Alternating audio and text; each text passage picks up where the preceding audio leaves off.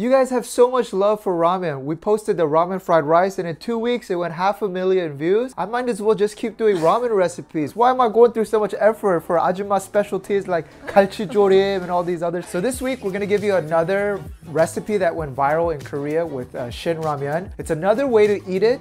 It's called Kujirai Ramen. And it's from this like Japanese anime. The character was eating this Kujirai Ramen. They broadcast it in Korea. People actually tried the animation version and it tasted delicious. Katie made it for me actually a few weeks ago, and I think it's the second best way to eat ramen. The first, of course, being just the regular way. Because this one has no broth, so in some ways it feels less heavy on you and also less guilty. Yeah, you don't feel that bloated or get that like MSG sleep. So I introduced the recipe to Daniel, so I'm gonna be the head chef and you're gonna help it film, okay? All right. Any spicy Korean ramen will work, but Shin Ramen works the best. Very simple. We're gonna just chop these green onions. Any type of cheese will work. We're working with this cheddar cheese. And then 1 egg. For this recipe, we're gonna use a frying pan. Get a lid that fits. Take the cheese out of the plastic now. You don't want to panic later. You just want to slice it in half. For us, we're gonna use 300 milliliters of water. Put it in your frying pan. Bring this to a boil. Forecast today, sunny weather.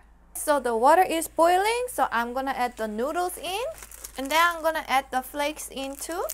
And then the magic sauce, we're gonna put in only half the packet. For exact measurement, I poured it here. Ooh, this is good. I'm excited. I know what this tastes. Shh, Daniel. So we just need a small time until the ramen breaks up. As you can see, it's actually very, very quick. Once it breaks, make a hole in the middle. Yeah. Nice. Put the lid on, reduce to a low heat and set a timer for 1 minute. What do you guys think? I'm so hungry. I know how it tastes, so I'm anticipating it even more.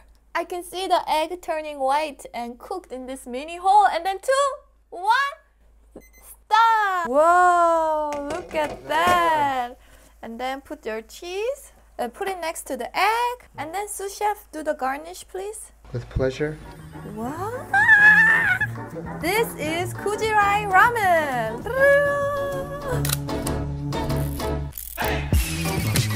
Cheese is perfectly melted, and then we got this perfect poached egg on top. So how do we eat this? Very simple. Break the egg and mix it with the cheese. If you're thinking about having late night ramen and you don't want to feel bloated or stretch your stomach, this is the way to go. Oh, Katie, this looks so good.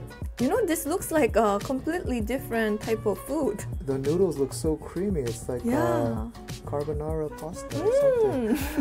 We apologize in advance. We know we're gonna. I hope you're not watching this at nighttime. This cheesy part is my favorite.